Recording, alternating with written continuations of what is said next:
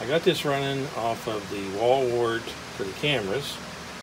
Now I got to replace the hard drive. Well, the hard drive's actually pretty easy. First thing you want to do is pull the power.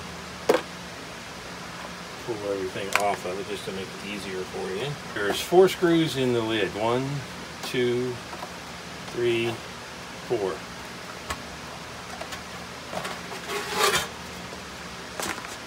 Unhook the SATA port cable. Unhook the power cable, which normally goes to there, but since the power supply was bad, I hooked a known good supply to it. It comes with a Toshiba hard drive and it's bad. So there's 4 screws, 1, 2, 3, 4. Get the old hard drive out. It says Toshiba 1 terabyte. I happen to have, laying around, a Seagate 1.5 terabyte. So let's put that in and see how it does. So the cables go on this end, of course. All hard drives are going to have the same mounting screws. Find the mounting holes, line them up over those 4 holes, and we took screws out of them.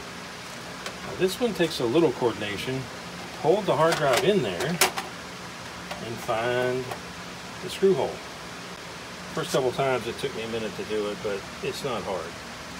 Moving around the hard drive from underneath to find that's a little difficult because these are raised on the hard drive side.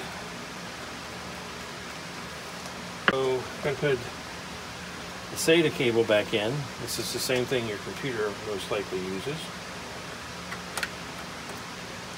The continuous cable without the 90-degree turn goes into the drive, and it's keyed, so it only fits one way. Silver tab up is the right way, by the way. And I want to use my known good power supply to figure out what's wrong with that other wall wart. So I got this back together. Let's power it up, and the power light should be solid. Okay, disk warning, unformat. I assume that is unformatted. Hit the X to close that. Now you've got to be able to log into your system. And the main menu down here, click on that and it'll ask you for your password. So you got to log in as admin. Say log in, it always comes up to the setup wizard for my system. And you can say, check this, don't show this window next time. Give the admin user a password, then go set up a second user. That way you won't get locked out. Unformatted, and that is a 1.5 gig drive, format hard drive. Please select an HD. I thought I did. Select, right there. And it wants to be sure you want to do this. Say log in.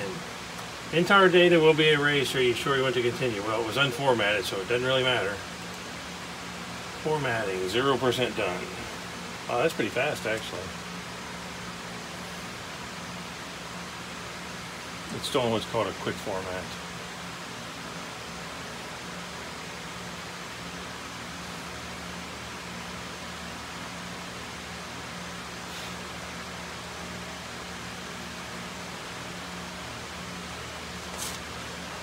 Okay, 100% done. And it says state okay, so we just replaced the hard drive. Now once you use DHCP, but if you don't have a network cable attached to it, doesn't really matter. It's not going to get you an IP, and you don't need one. Okay, so there you go. Replace the hard drive, it's now recording. Pretty quick, not a problem, worked out well. So if you like the videos, please subscribe to my channel. Thanks for watching.